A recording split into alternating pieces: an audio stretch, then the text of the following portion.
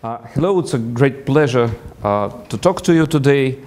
I announced an extremely broad topic. When preparing the slides, I introduced a modest word sum. So, of course, there is no hope to cover incentives and motivation in one lecture. I'll just I'll discuss some issues related to this. But I'll start with a citation from a well-known book by Jean-Jacques Lafon and David Martimor on the theory of incentives. And they say that today for many economists, economics is to a large extent a matter of incentives. Incentives to work hard, to produce good quality products, to study, to invest, to save, etc. And they also say that some 50 years ago, the word incentive probably was not central to economics. And now incentives is indeed, maybe economics is not necessarily all about incentive, but at least I think saying that incentives is a central concept in modern economics is a safe and reliable claim. And the incentives, of course, we see them everywhere. We face them, we create them, we have some incentives that change our behavior in the workplace, when we study, when we interact with our children, with our parents. As I said, no hope to give a comprehensive treatment, so I'll focus on some things. So the conventional contract theory, or the economics of incentives, as it's sometimes called, focuses largely on the agency problem, which appears when there is one party that has some interest and there's another party, the agent, which acts in the interests of the first party, the principal. And then the principal tries to create incentives for the agent that would align the agent's interests with the interests of the principal. So this is basically the main building block, the principal-agent problem framework is the main building block of the contract theory. But of course there are other ideas, models, and theories in this domain. For instance, there's a framework due to Holmstrom that is called career concerns, or the implicit contracts, where the principal cannot create formal incentives for the agent, but the agent understands that his performance is observed by the market, and therefore he wants to do well to get a good wage in the future.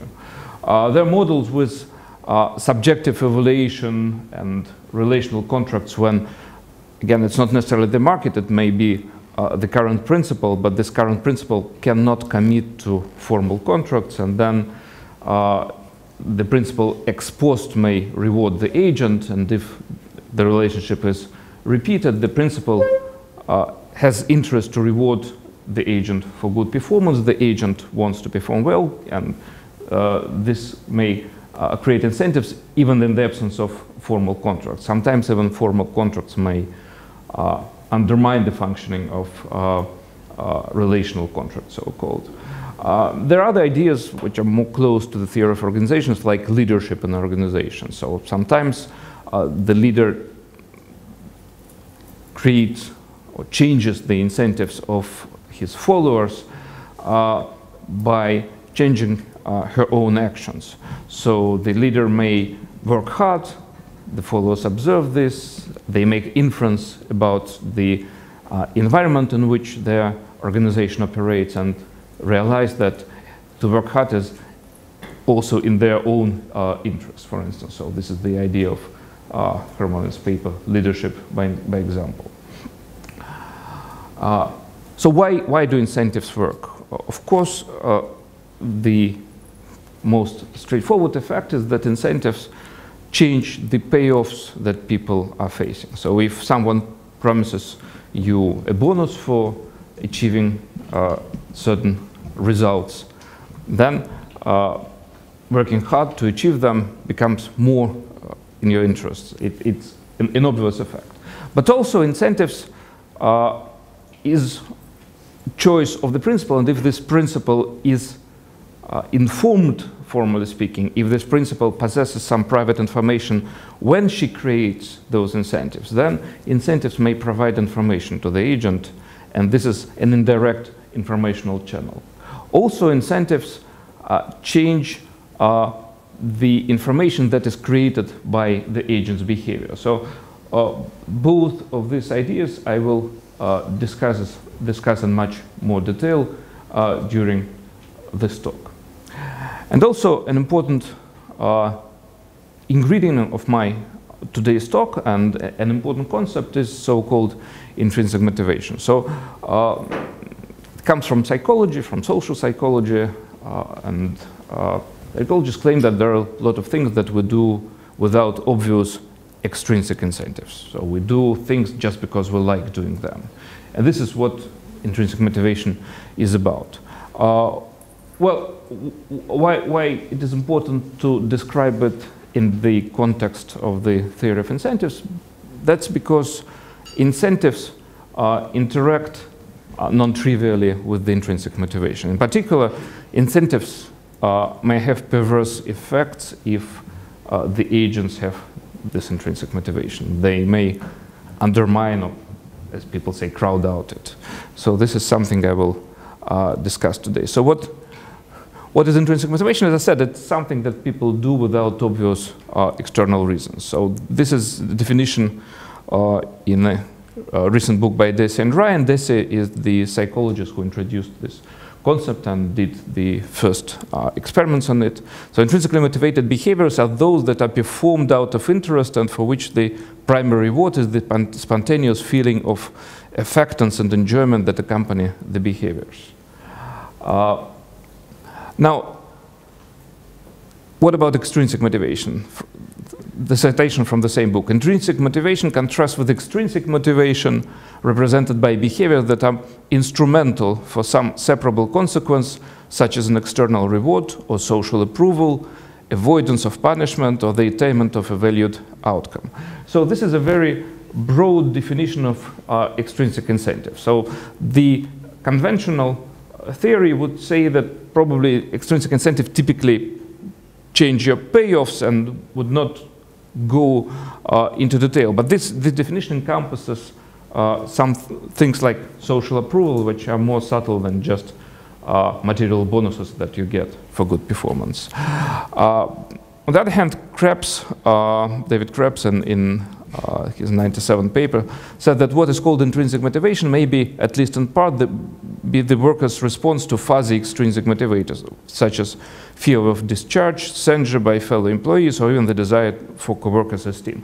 So he kind of says the same thing, but I would emphasize somewhat skeptical claim that it may be very difficult, actually, to draw a borderline between extrinsic and intrinsic motivation, because you can say formally that this is extrinsic and this is intrinsic, right? But when you observe someone's behavior, to say that this is done because of some fuzzy external motivators, because you hope that you will get respect with this action, or because you like to do it, okay. So some extrinsic incentives are salient and obvious, but there's also some middle ground which formally can be attributed to extrinsic motivation, but actually it can be very difficult to be distinguished from intrinsic motives.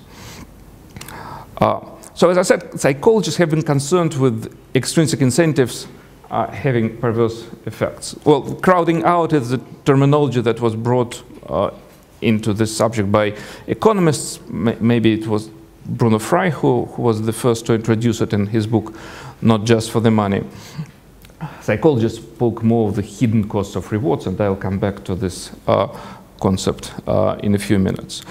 So Frey's book was one of the first formal treatments of this interaction between extrinsic incentives and intrinsic motivation, but this was to a large extent a reduced form model. So it was assumed that incentives can have perverse effect, and it was difficult to understand when actually this would be the case. So it is essential to understand what are the mechanisms, why incentives may have perverse effects, when this can be expected and what can be done about it.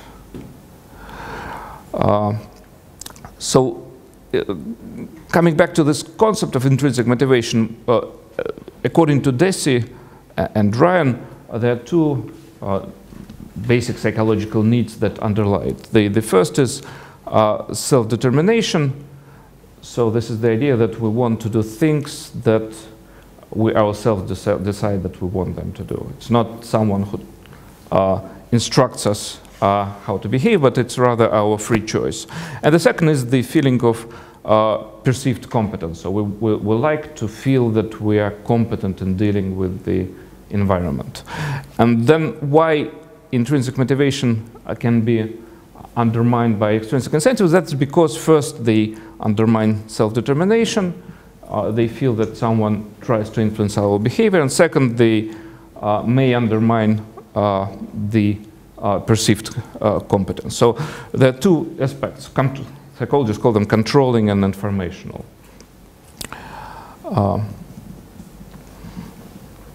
Well, another idea from psychology why incentives may have perverse effects, which will be related to the Benabuti-Roll 2003 paper that I will discuss furthermore, is the idea that if someone promises you a high reward for achieving a certain outcome, or equivalently, if someone promises to punish you severely if you do not achieve some outcome. In other words, if you face high-powered incentives, you may think, why the principal decides to create those high-powered incentives?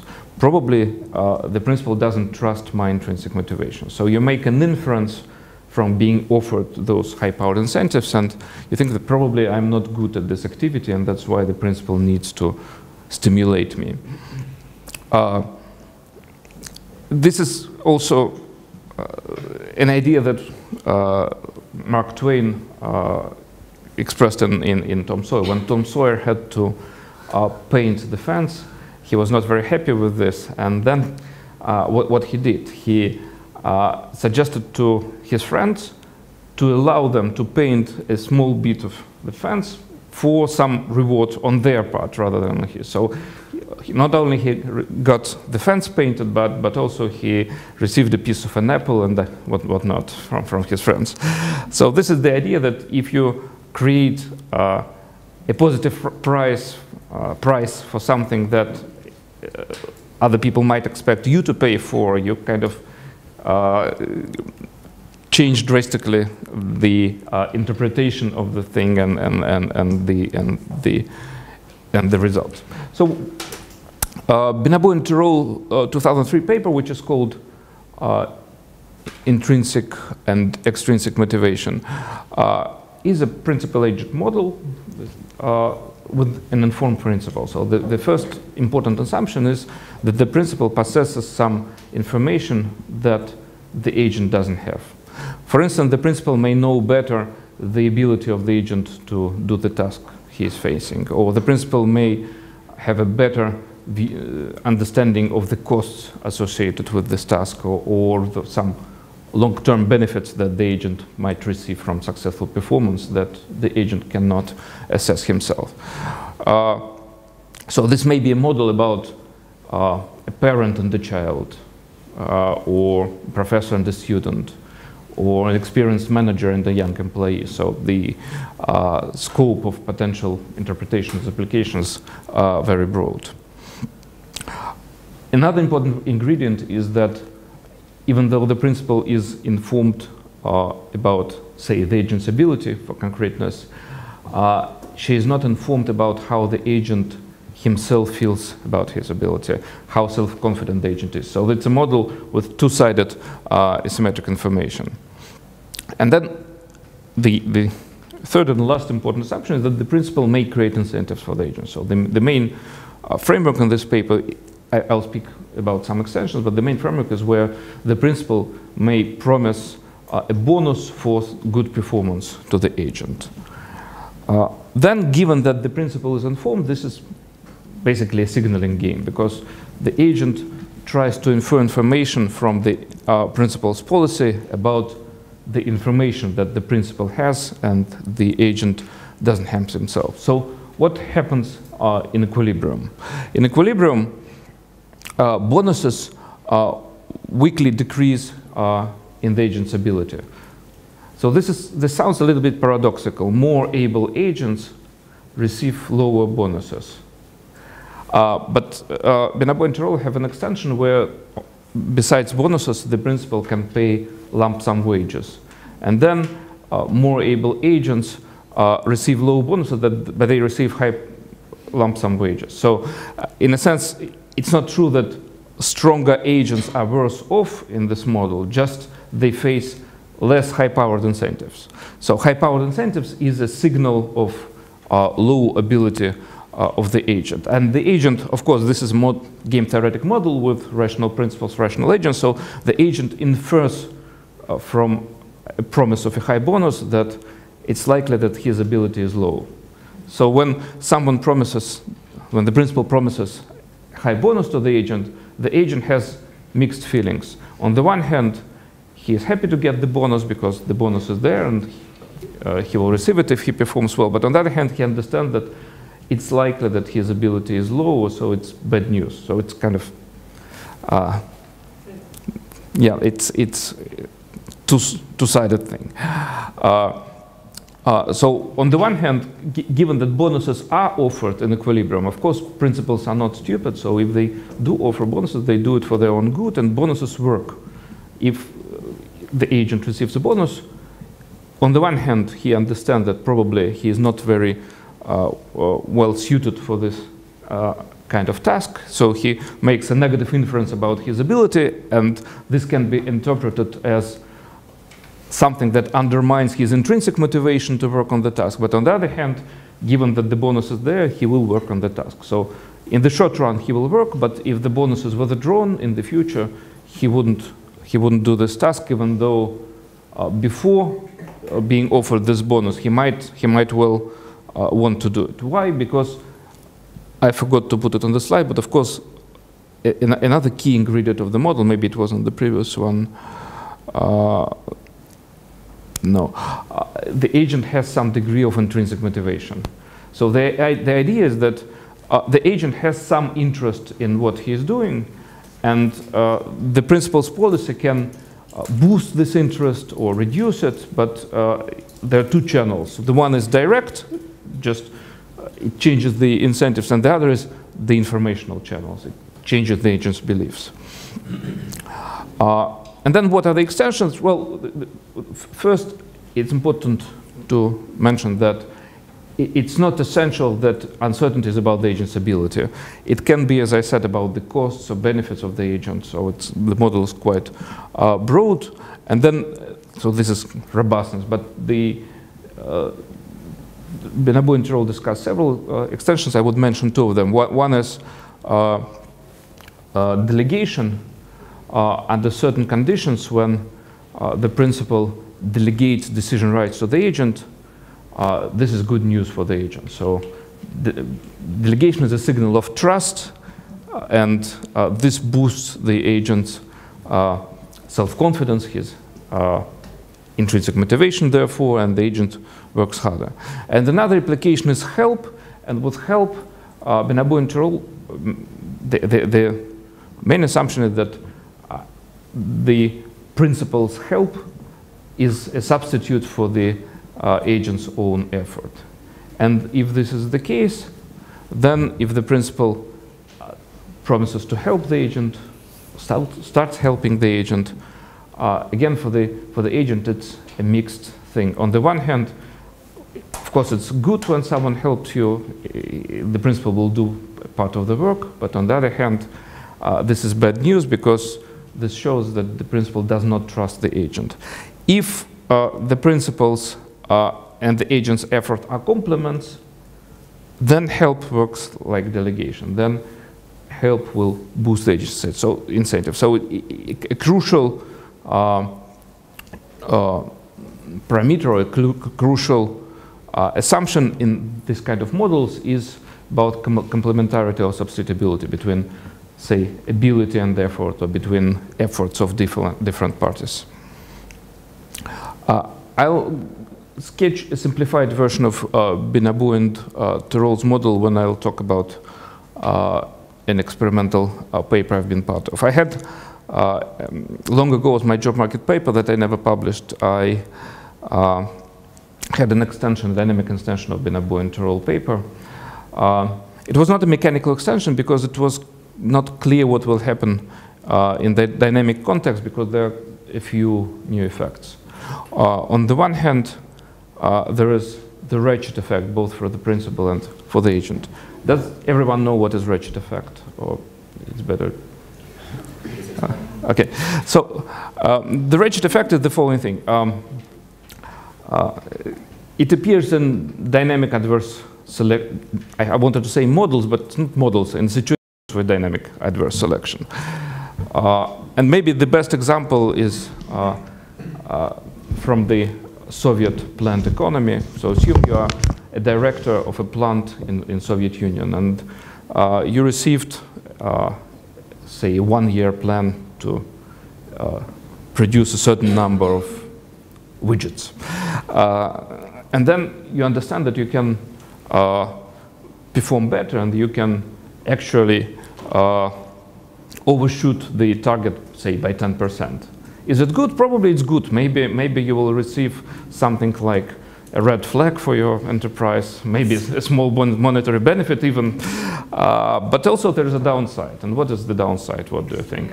Next year it's going to be 10% higher, right? So this is the ratchet effect. If there is no long-term commitment, then the principal will use the information she extracts at the early stages to the detriment of the agent. So why does the ratchet effect appear here? Because if the agent works hard in the beginning of the relationship, he signals that he is enthusiastic and he doesn't need bonuses. So he reduces the probability that he gets a bonus in the future. If the principal starts the relationship by promising a high reward, she signals she doesn't trust the agent, and the agent will not try in the future. So there are two ratchet effects. Also, there's, in the version of the model with uncertainty about the agent's ability, there's naturally a rising learning effect, because if the agent achieves success in the beginning, he understands that it's more likely that he is talented, and he will update his beliefs upward. And if he doesn't achieve success, he will become more pessimistic. And information has value in this model. So the result is that if learning effect is not very strong, say if the agent just observes, if uncertainty is about ability and the agent just observes his performance, then similar monotonicity results obtained. So stronger agents get smaller bonuses, and also bonuses weakly increase over time. So if the agent was promised a high bonus in the first period, then for sure the principal will offer a high bonus in the future, because the agent already knows that he is weak. If learning is strong, so if by, say, working on the task, the agent can learn the precise value of costs, if uncertainty about costs or value, and the agent can learn it with certainty, then the results can change, and the principal, in fact, can incentivize stronger agents in the beginning to promote their learning, because it's similar to introductory pricing in the industrial organization. You make a low price so that consumers buy your product and they just learn that the product is good, and then in the future you can raise prices. Similar effect obtains here. And now I'll spend some time speaking about an experiment that tests this Binabou and Tirol's theory. So it's a joint paper with Andrei Bremzin, Lena Khakhlova, and Jeroen van der Ven. So when we were writing this paper, there was already a huge literature on the interaction between extrinsic incentives and intrinsic motivation, a huge experimental literature in psychology, and big enough literature in economics, but still we saw that there is a gap, because none of these numerous papers actually, in our view, was good enough match for the assumptions of the Binabou and Tirol paper that was quite influential by that time. Okay, so I'm sorry, I can have a couple of slides that repeat themselves. So let me tell you about a couple classical experiments about the interaction of perverse effects of extrinsic reward. So one is the first study by Edward Deci. It had students working on a puzzle. And then there were two treatments. There was an experimental group and the control group. In the experimental group, the students started by working on the puzzle. Then in the second part of the experiment, each of them was promised $1 for each correctly solved puzzle. And then in the third part, those incentives were removed. In the control group, there were the same three parts, but there were no bonuses promised in the middle, in the second part. And the effect was that those students that were promised a bonus in the middle, in the second part, and then the bonus was removed, they performed significantly worse in the third part. So the bonuses once offered and then removed had bad long-term consequences. And then there were dozens of similar experiments, and results were quite similar. So as psychologists said, they reduced liking of the activity, so people started to see less fun in what they were doing, and also they reduced effort. Another experiment with a similar idea is by Lepper and co-authors, also early 70s. This is an experiment with small kids, 4-year-old kids. So the experimentalists came to the kindergarten with magic markers, which are just fancy fountain pens. And they gave them to the kids, and then there were three conditions. In the first condition, they just gave those markers to the kids and said, you can play with them as well. You can draw whatever you want. In the second condition, they asked them to draw a picture that they would give to the experimenter, and the experimenter in return would reward them with some gold star. And in the third condition, kids were not promised anything. They could play, but then ex post, after they finished playing with those markers, they were given gold stars. So they received gold stars, but that was not something that was promised. And then 2 weeks later, the experimentalists came back to the lab. They gave those markers secretly to the kids, secretly in the sense that experimenters themselves did not appear, and markers were introduced together with a bunch of other activities. And then they observed the kids and observed how much time they would play with the markets compared to other toys and activities, available activities. And it turned out that those kids that were promised gold stars found much less fun in playing with the markets, and they spent much less time with the market. Unexpected reward had no significant effect compared to no reward condition. So what is the interpretation? Well, when kids were asked to draw with those markers and promised a gold star, they thought that drawing something with those markers is just an instrument to get a gold star. So of course, when they saw those markers without any gold stars, they just thought that there's no point in spending time with them. When this reward was unexpected, they did not form this strong association, and it did not have any long-term negative effect. Well, as I said, dozens, literally dozens of papers then were written, and of course the issue was understanding the mechanism that underlie the interaction of the incentives and motivation. In economics, there were quite a few experiments also. For instance, paper by Gnisi and Rustichini is about the negative effect of small rewards. But here the mechanism is very different. So in their experiment, students were were answering IQ-type questions.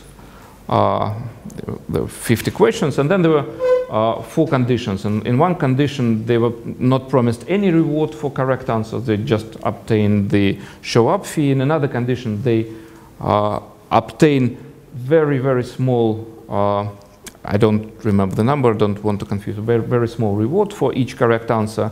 And then in two other conditions, this reward for correct answers was rather big. Big and very big. So it turned out that the effect of rewards was not monotonic. Being promised a very small reward was worse than being promised no reward. And then when reward became substantial, it increased performance. There was another well-known paper by Gniz and Rustikhin, also published in the same year, about Israeli kindergartens. When one problem in the kindergartens is that parents pick up their kids late, and what they did, they introduced a fine for late coming parents. But the fine was quite small. So what happened once they introduced this fine in some kindergartens, parents started to come even later because they considered this fine just as a price for a service. So instead of feeling shame for making the teachers stay longer at work and working extra hours, they just thought that they have a paid service which was relatively cheap, so why not use it? Interestingly, once those fines were removed, the spoiled parents continued to come late. So it's a dynamic story. I'm not sure that the directors of the kindergartens that agreed to participate in this experiment were very happy in the end. But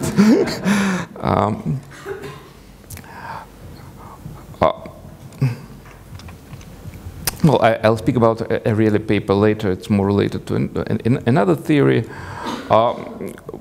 Falcon-Kosfeld is a well-known paper where it shows that monitoring also has perverse effects on performance. So the extrinsic motivation need not be in the form of bonuses and fines. It can be other interference like monitoring. So monitoring is like lack of delegation, lack of trust, and that also undermines performance. So I spoke already about this Benabou 2003 paper, and I'll speak about 2006 paper, which can discuss very different mechanism, and I'll speak about another experimental paper that is related to that one.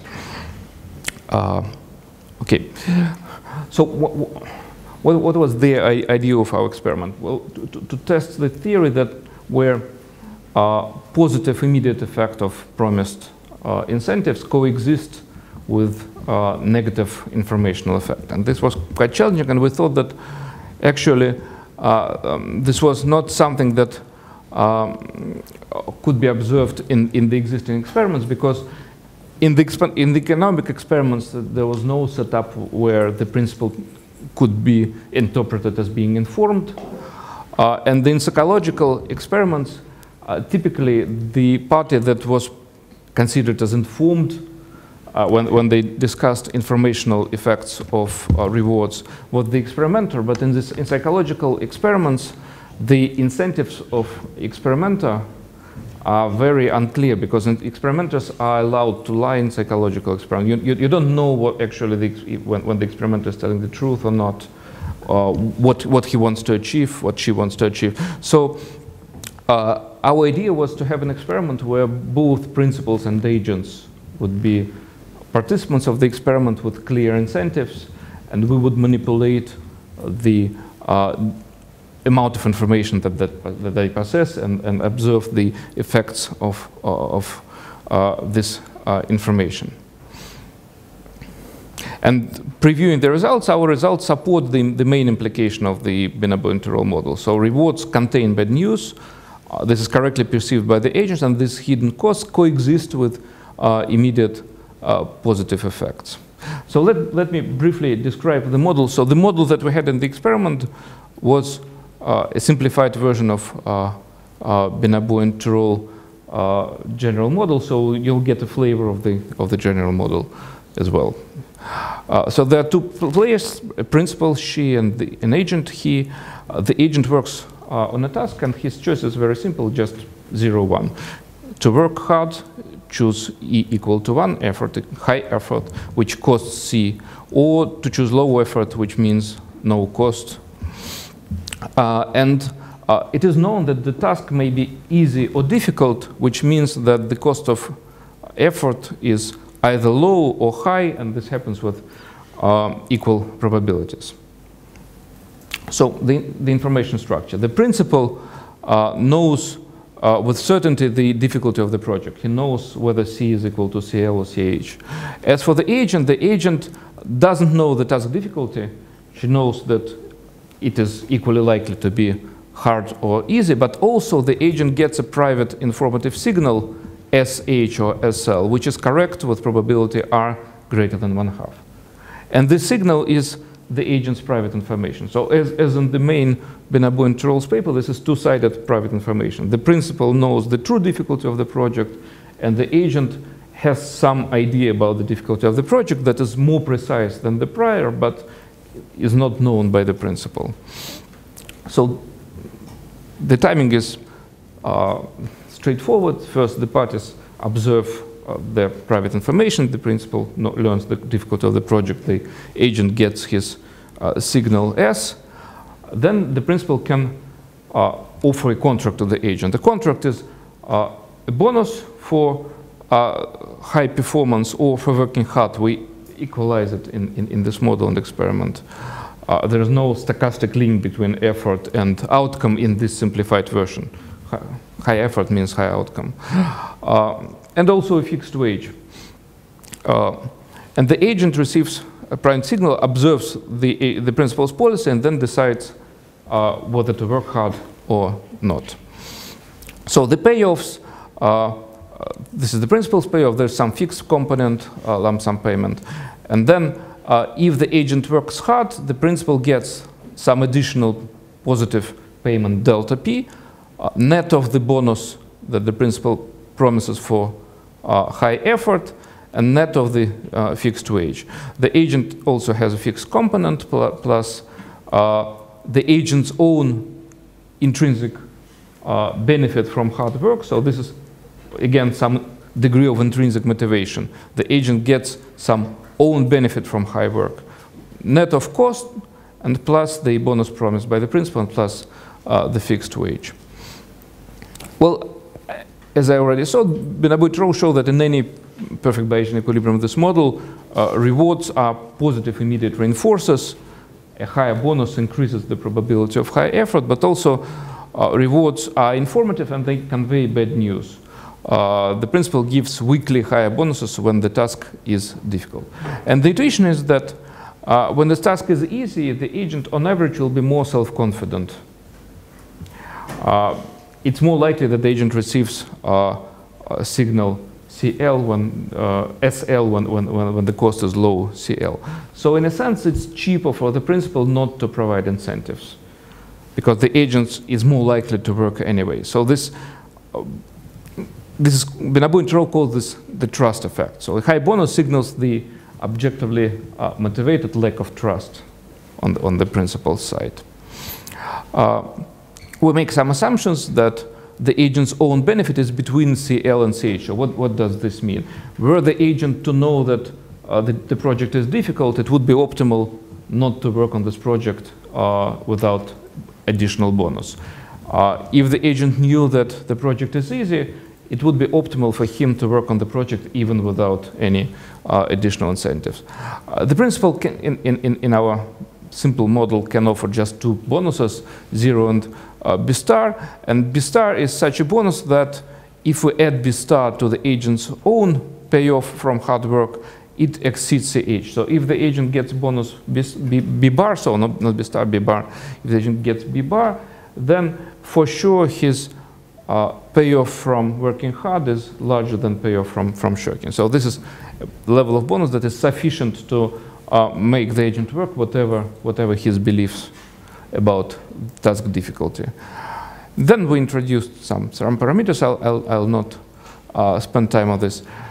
As is typical in signaling games, there are lots of equilibria, so we need some additional instruments to make stronger predictions. We use D1 criterion of chalk reps to make a single prediction. And this is in the unique equilibrium that satisfies the D1. The principal never pays a fixed wage and offers no bonus when the costs are low, and randomizes between bonus B bar and no bonus when the costs are high.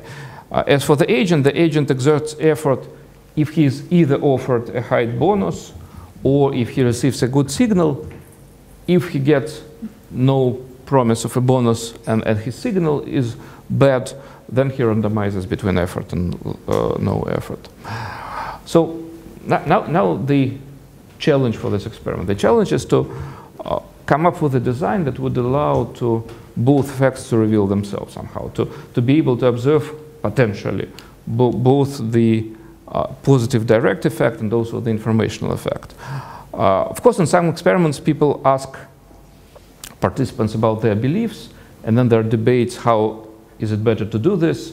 Is it better to incentivize belief elicitation so that people get some additional reward for communicating their beliefs precisely, or just to ask them? But here we didn't want to use this because this would make this informational effect of rewards too salient. So in a sense, we would create very strong, what is called experimental demand effects. Like, right, we would kind of tell participants, we're interested in what you think about what information may be contained in the bonus. So we wanted to avoid this as much as possible. So what we did was some compromise. So what we said, there's an alternative project on which you work without this principle. And it is known that your payoffs from this second project are identical to the payoffs from this project.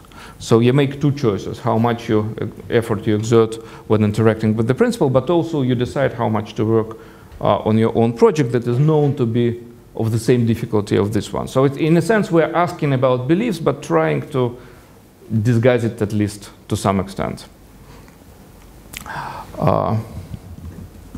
Okay, I already told this. Also, we wanted to see how the principal's access to information about the project difficulty changes things. So we had also treatments where the principal was not informed. So we wanted to see just how people react to bonuses when objectively they cannot contain any private information.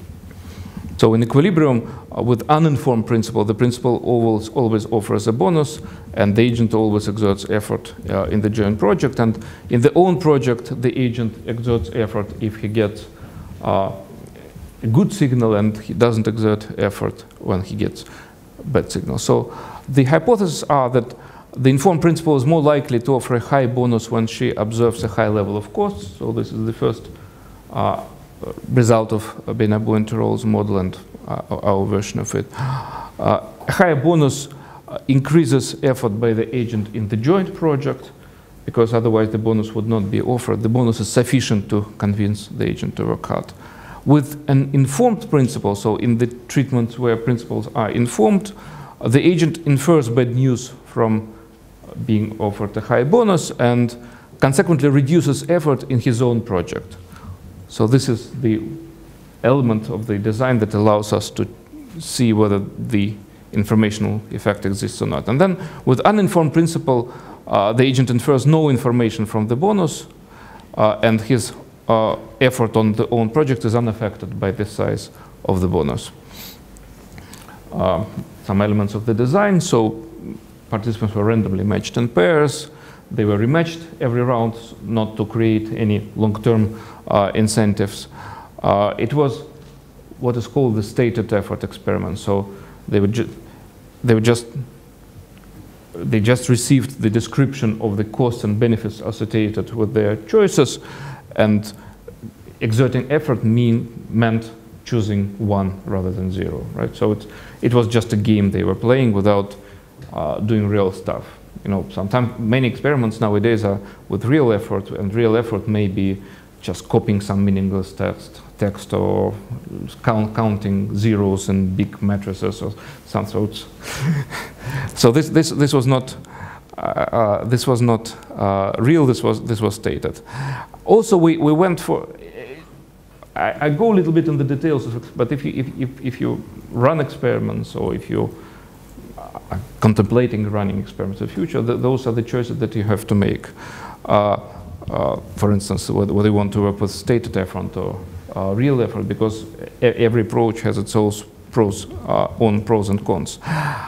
We also went for the labor market framing. So the purest approach to experiments was that it should be labeled like participant 1, participant 2, action A, action B. So we said that this is the principal, this is the agent, this is wage, this is bonus. There was a paper, I think by David Cooper, and I don't remember the citation.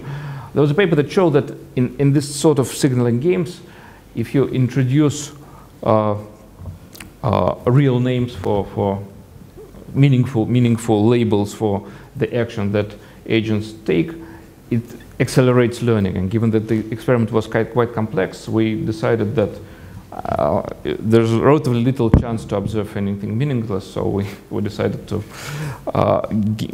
increase this chance somewhat. Also, for the same reason, that's another choice that you have to make.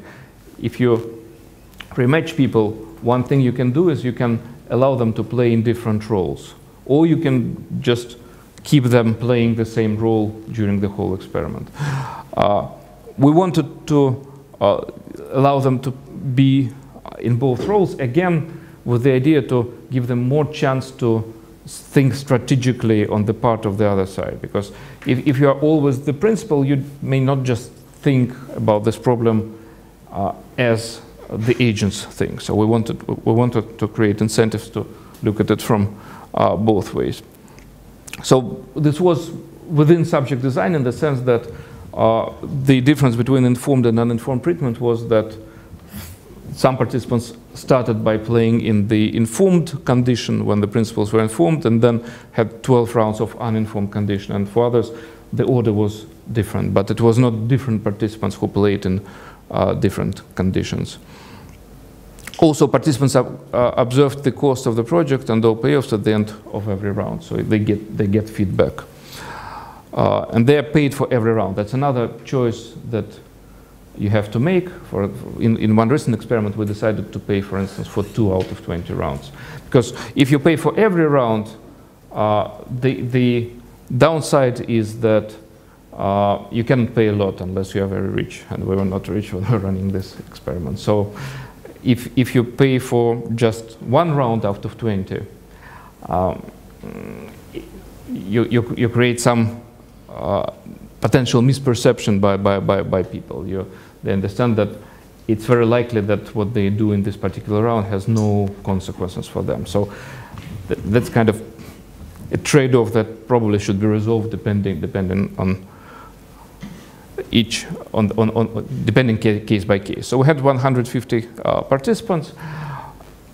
We started this with master students at new economic schools who already got some training in game theory, so they were quite sophisticated, but also we wanted to have a pool of subjects that would be more naive. So we also ran several sessions with first-year undergraduates in the Academy of National Economy who got virtually no training in microeconomics and game theory at that point. And the results were very similar, so that kind of gave us much more confidence. So the results, indeed, principals promised higher bonuses when they observed high costs. So the first result is quite strong. The differences are very substantial. The same in the regression table. As for behavior of agents, when the principal is informed, so in the treatments where the principal does have private information, a bonus increases effort in the joint project. So the bonus does work as a short-term reinforcer. But as for the own project, when the principal promises high bonus, the agent significantly and strongly reduce their effort. This effect should not be there, but it was, I think it was significant at 10% level, maybe marginally significant, but much weaker than those. So agents do perceive the negative information that is contained in the offer of high-powered incentive scheme. The control treatment, the bonus increased effort on the joint project and had no impact in the own project as predicted.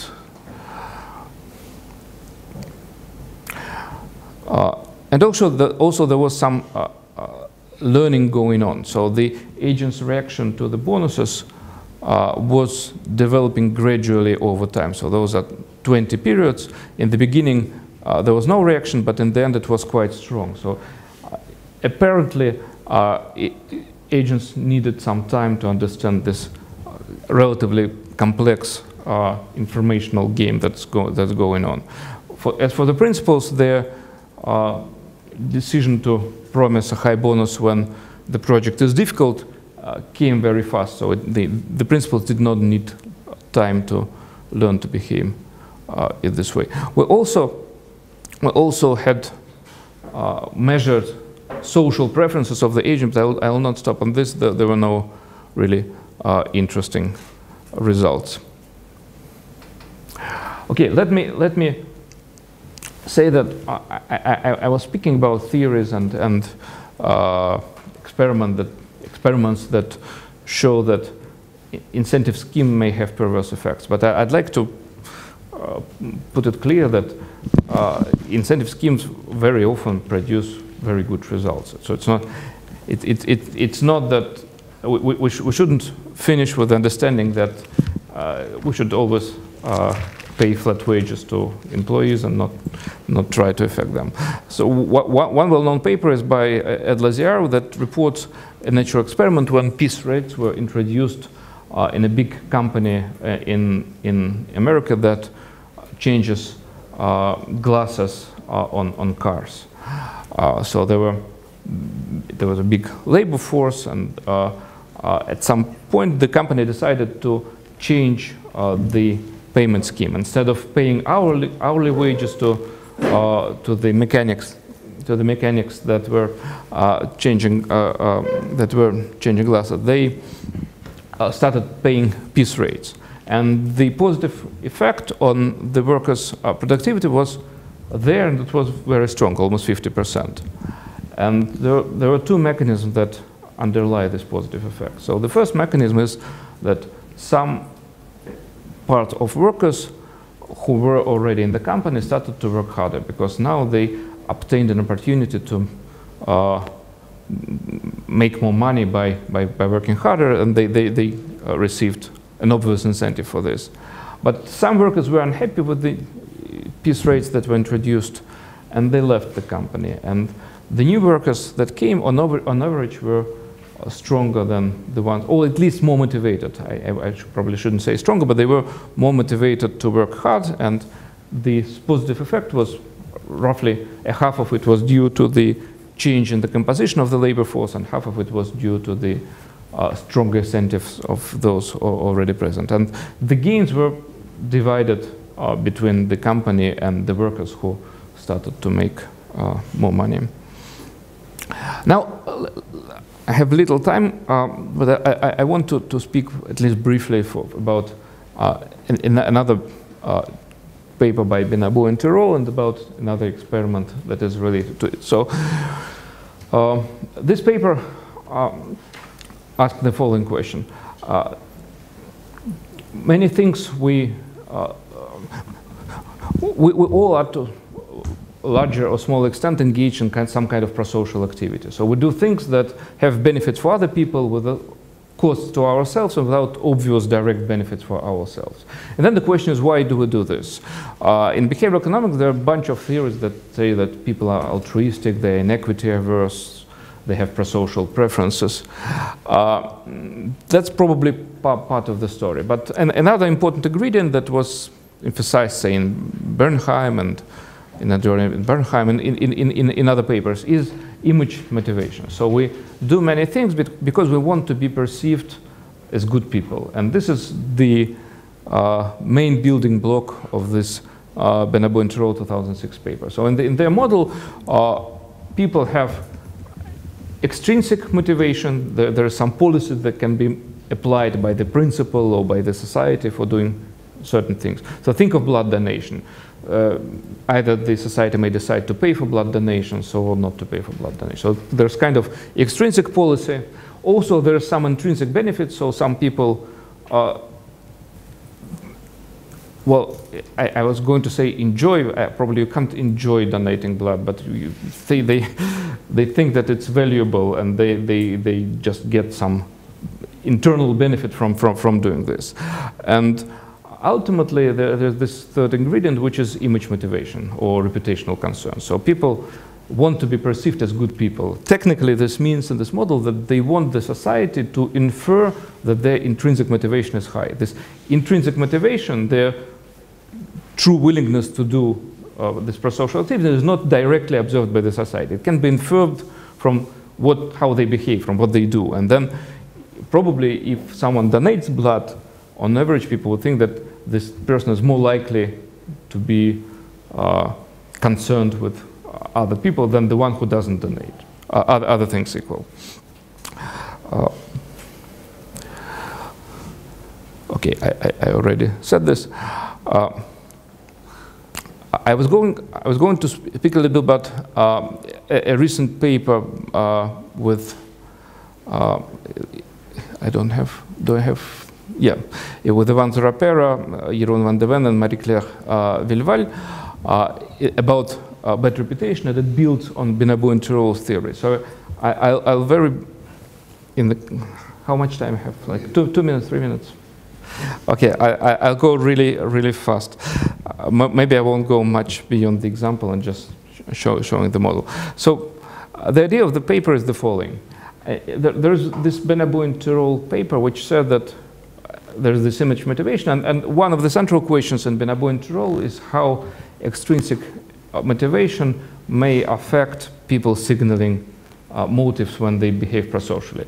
So the idea is the following: if you are paid for donating blood, then donating blood is not such a strong signal about your prosocial attitudes, right? Because other people may think maybe this guy donates blood because he thinks about other people, but maybe he just needs money, right? So this is kind of the essence. So it's about the interplay between extrinsic incentives and image motivation. And there was other empirical work that showed that typically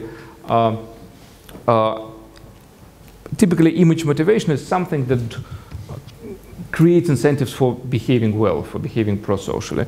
In this paper, we wanted to look at a situation where image motivation is something that goes against your prosocial, your desire to behave genuinely prosocial. So this is the motivating example. So assume that you want to, you go to a friend and you can buy a bottle of wine. And you can buy a sophisticated bottle of wine, or you can buy a bottle of wine which looks cheap, but which is in fact good. This is an example that was chosen by one of my co-authors. It's not a very good example because I looked at the rankings of this wine. So it's not a hidden gem. It's a bad wine, but as far as I understand, relatively bad one. But the idea is that there are bottles of wine that may look cheap, that may be cheap, but effectively, if you know, they're much better than wine that is twice or thrice as expensive, right?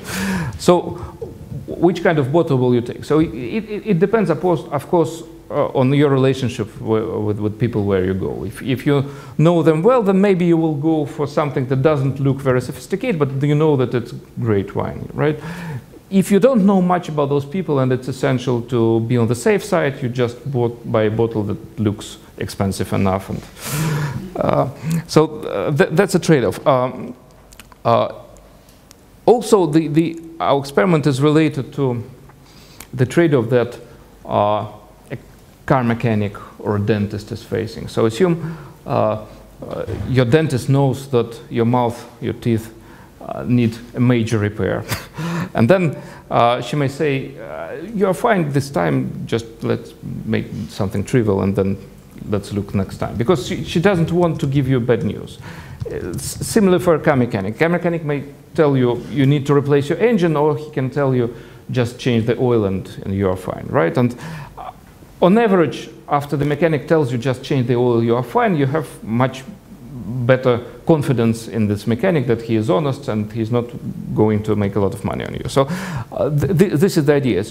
Put yourself in the shoes of the mechanics who knows that you need to do a major repair, but he understands that if he tells this, if he tells this,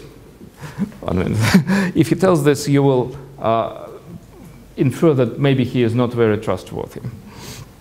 And then we had an experiment that, okay, I'll skip the model, an experiment where indeed there were mechanics. I will stop in 30 seconds. Just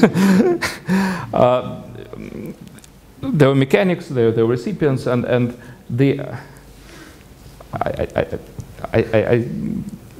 I will stop in 30 seconds. Unless I'm distracted. So it turned out that image motivation per se, just genuine image, we created without any material consequence, was not enough to create perverse incentives where players who played mechanics would suggest a minor repair just to look good. So image motivation per se was not sufficient. But when recipients could reward mechanics for their actions when they played a dictator game after that, then it turned out that perverse behavior appeared when mechanics would suggest a minor repair even if they knew that a major repair is needed.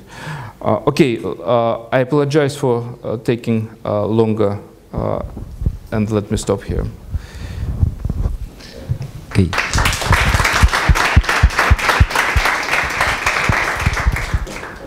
Dear Anton, many thanks for your lecture. I have questions. So I have a real concern with this literature because it uses too much emphasis on middle-class culture and middle-class Western culture, and it ignores the existing psychological and sociological literature on differences by culture, by race, by ethnicity, and by IQ. So for example, you said comparing NES graduate students with first-year students is a big difference, but it's not in my mind. I would like to see you do it with hooligans and students kicked out of Russian schools and see how big that difference is. And the reason I mention this is that to look at something even like perception of a simple task, delegation.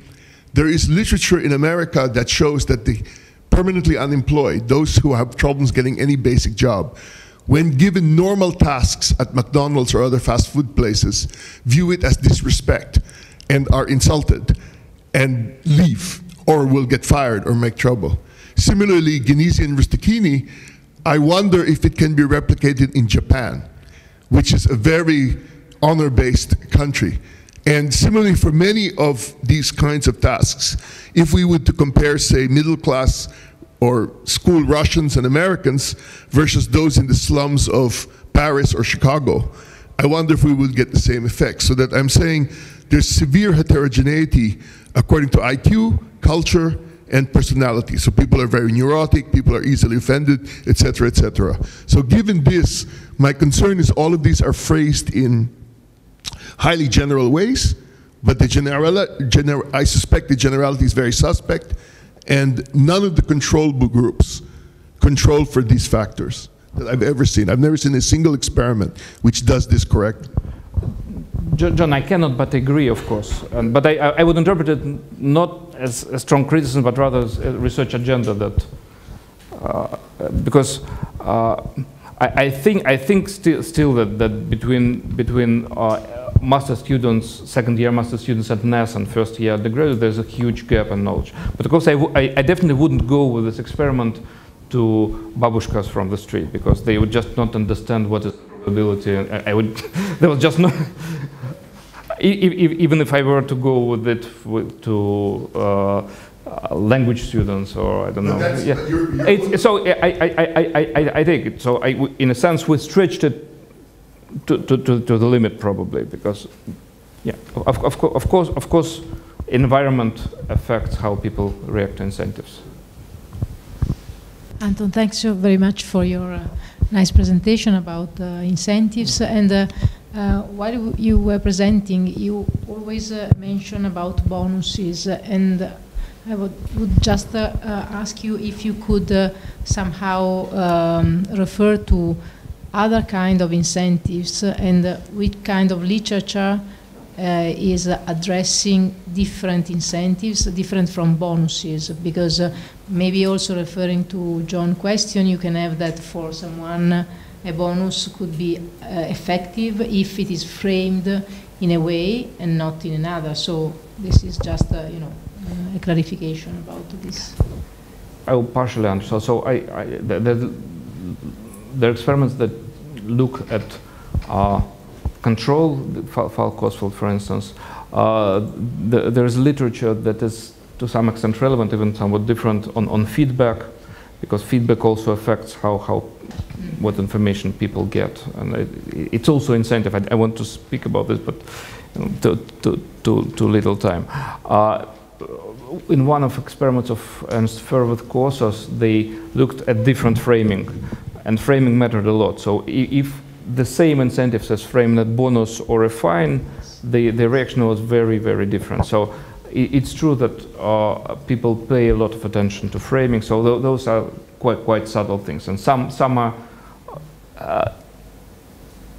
easily made compatible with rational reasoning, and some are probably more in the domain of behavioral economics. Like loss aversion. Yeah, loss aversion framing. Sure.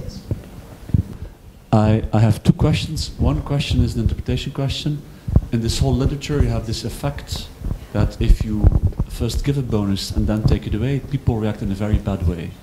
Some people interpret it in very different ways, but one interpretation is, and that's also true in the labor market experiments, is negative reciprocity.